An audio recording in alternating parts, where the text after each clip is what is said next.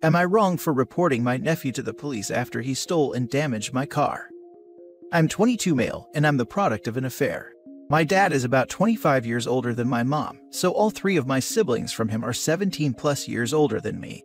I didn't have a relationship with that side of the family for majority of my childhood, but my dad and grandparents often sent money, holiday cards, birthday gifts, etc.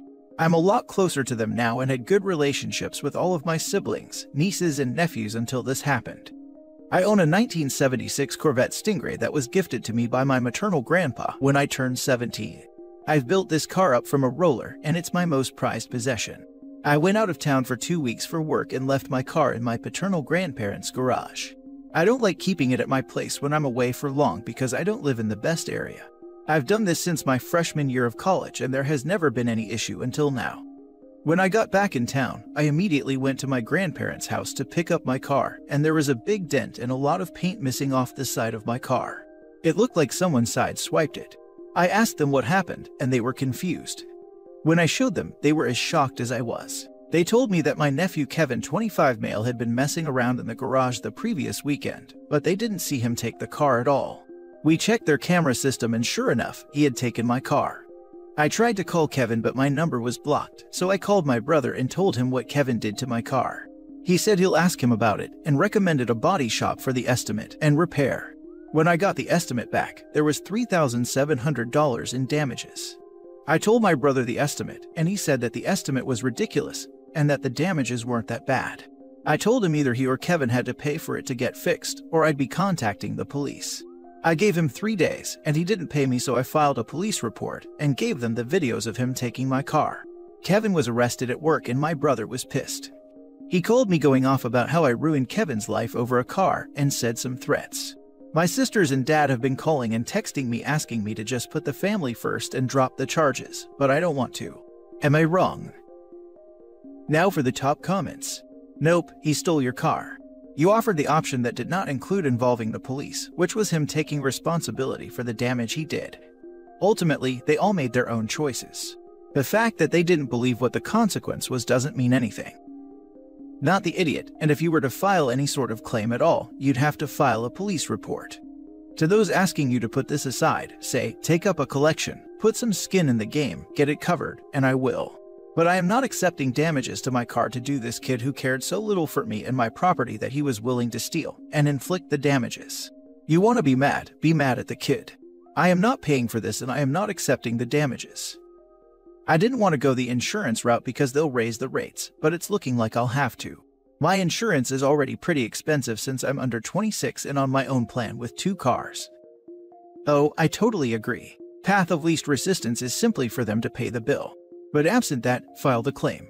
However, it is highly likely that the insurance will subrogate against Kevin, as in sue him for damages they paid, and it will be a lot more than the actual damages because they are going to cover all of their administrative costs, plus legal fees and court costs.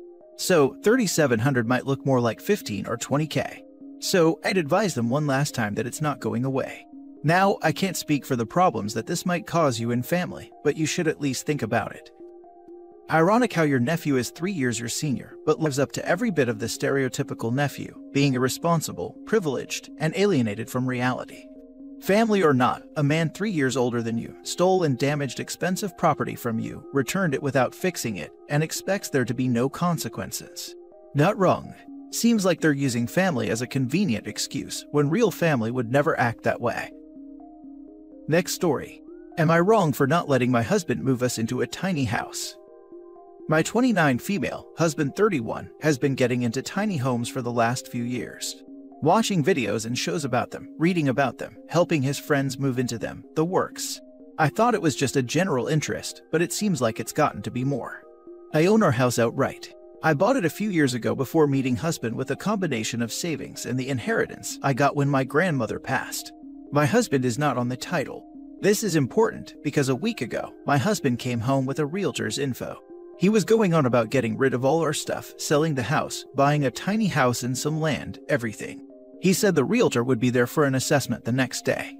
I immediately stopped him and made it clear this was not happening. He did not have my permission to sell the house. He was not getting rid of my things, though he can do whatever he wants with his, and I am not living in a tiny house. I'm sure some people love it like his friends do, but his friends' wives and children are all miserable. They have no privacy, had to get rid of a lot of sentimental items. The kids are always fighting because they're on top of each other. I refused to do that. And I told him I refused. He got super angry and said he was making the best decision for the family and that I would get used to it. I reminded him that I owned the house, not him, and he could live in a tiny house if he wanted to. I would be comfortable here. More arguing, and he left to go stay with one of his friends. Some friends agree I'm in the right. That tiny home living isn't for everyone, and I would be miserable living like that since I enjoy my space, privacy, and sprawling. Others have said that he can't live his dream without my help, and I'm selfish for not at least giving it a try before shutting it down. Am I in the wrong? He left the house to go stay with his friends. Where? Do tiny houses have guest rooms? Though, not the idiot. Maybe suggest that he gets the tiny house and some property for it, and you use it for weekend getaways or something. Or he can sample the lifestyle by putting a garden shed in the backyard and living there full time. That should settle his hash. I mean, that's a far better idea than, well, just try it for a while to see if you like it, like OP's friends are suggesting. If she doesn't like it, then what? Does she go back to her house that she no longer has, with all her belongings that she also no longer has? Yeah, and tiny houses have no resale value. Not wrong. It is very freaking weird that he arranged everything, including setting up an appointment for a realtor to come by the next day, without so much as a discussion. Something is seriously wrong here. But he's making the best decision for the family, and she should get used to it. Sounds like he is getting into or starting a cult. Not wrong. Am I the only one that thought he's got secret debt and is hoping the house sale would benefit him? I would not want to live in a tiny house. I like my space. Agreed. I think OP needs to discuss his finances with him and find out his motivation for the tiny house. Next story. Am I wrong for refusing to invite my twin sister to my wedding? So, I'm going to try keep a really long story concise as best as I can. I, female 28, and my twin sister Vicky were born to a teen mom who raised us the best she could, but lead us both to having very different ways of dealing with abandonment and an unstable home life. My mom has a very strained relationship with Vicky since when she was 17, she started doing many different substances, partying, alcohol, and smoking. I, being her sister, always tried my best supporting her, as my mother did, but I was more a best friend, whereas my mom was the one to force her to sort her life out, rehab, etc. I, on the other hand, turned out to be very obsessed with having control and structure in my life, which has made it very difficult for me to maintain romantic relationships, as I can be controlling and paranoid with abandonment. Cut forward to when I went to uni, Vicky found herself in a very bad toxic relationship and practically cut off my mother, which severed their relationship entirely. She eventually got pregnant and gave birth to my nephew in my second year at uni. After struggling with romantic partners all my life and having very short-term boyfriends, I met my ex-fiancé, let's call him Dave, who I genuinely thought I'd met the one. During this time, Vicky had broken up with her toxic ex and was now a single mother, so me and Dave would have her and my nephew over most weekends. I, however, fell pregnant, and a year after my daughter was born, Dave proposed. I had never been happier for starting my family. We decided to wait a year to get married and genuinely enjoyed our new family life. However, one weekend I decided to go see my mother and spend the day with her and my daughter, but we came home early since my mother became busy. When I arrived home, I saw Vicky's car outside, which wasn't unusual, and went inside. Nothing would have prepared me for what I would find. Vicky and Dave were alone together in my bedroom on my bed, and it seemed like the deed had already been done. I went straight to packing for me and my daughter and left. I gave Dave no chance for excuses and cut both of them out of my life entirely, except for allowing Dave visitation to our daughter.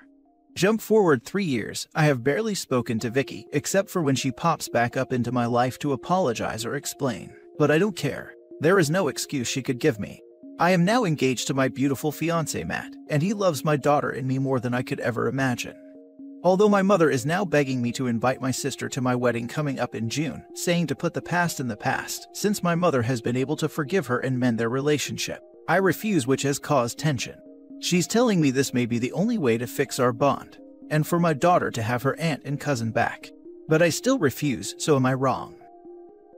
Now for the top comments. Majorly not in the wrong. Your sister made her bed, slept in it with your man, and had no remorse. If anything, your life would be better without her in it.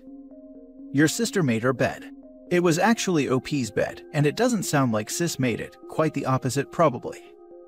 Lol, so true. Mom needs to understand that now is not the time to start insisting OP invite a strange sis. It's her wedding and she doesn't need to deal with all of this nonsense. If Mom wants to raise this after the wedding and honeymoon are over, then that might be more acceptable, but she shouldn't get her hopes up about any reconciliation ever. Not wrong at all. And not everything can be fixed. Your sister did the ultimate betrayal. You would not invite an ex-friend who did that to you to your wedding. Just because you share DNA with your sister doesn't change that.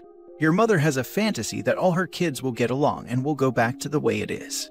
Your mother will never stop bothering you on that issue. I don't blame you. I would not invite her either if I were you. There is no excuse for what happened.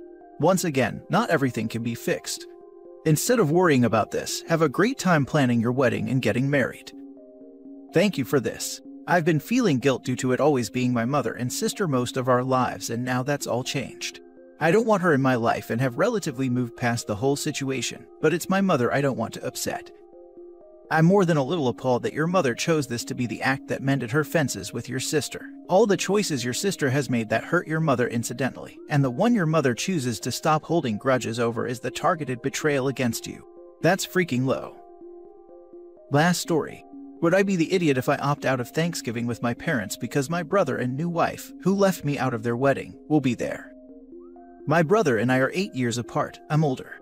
Since he was about 12, I have lived in another state. We aren't close, but we hang out a few times a year, and it's easy and fun. I recently moved to the same city as him and my parents. I envisioned us getting closer, but it never really happened. He's the king of I'll call you tomorrow with zero follow-up. It hurts my feelings, but I've accepted it and take what I can get. He got married this past September.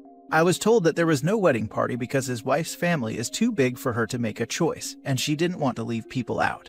I was given instructions to get a gray suit and that I'd be given a blue tie for pictures.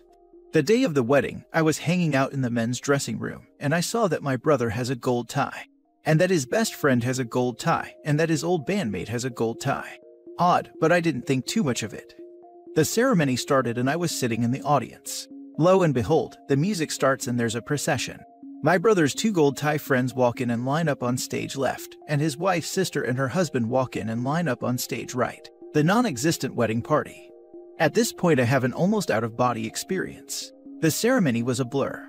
After the ceremony, we took pictures, which means I took one picture with my brother and that was it. I spent the cocktail hour in a stall in the bathroom, embarrassed and hurt. I made it through dinner okay, and instead of cake, my brother had made a ton of his specialty cookies for dessert. I'm allergic to the recipe as is, but with a simple tweak I can have them. He didn't make any for me, or even warn me this was happening so I could bring my own dessert. Anyways, I left the second dancing started, and a week later sent the newlyweds a letter saying basically, I thought things would improve once I moved here, but this wedding has shown me that we don't have a relationship outside holidays at mom and dad's house. So let's just keep it real and I will see you there. Being disappointed all the time isn't healthy for either of us. The problem is that Thanksgiving is upon us, and not only will they be at my parents' house, but they are bringing a couple of friends with them, so I will be really outnumbered and uncomfortable. Would it be wrong of me if I opt out for this one year, stating it's too fresh of a wound for me and I'll see y'all at Christmas? No, you don't need to go. But your brother did nothing wrong. You do not need to put siblings in the wedding party just because. He had the desserts he wanted for his wedding. Your allergies are bad for you, but don't affect wedding desserts. But your brother did nothing wrong. He flat out lied to OP about there not being a wedding party. His brother didn't have to put him in it, obviously.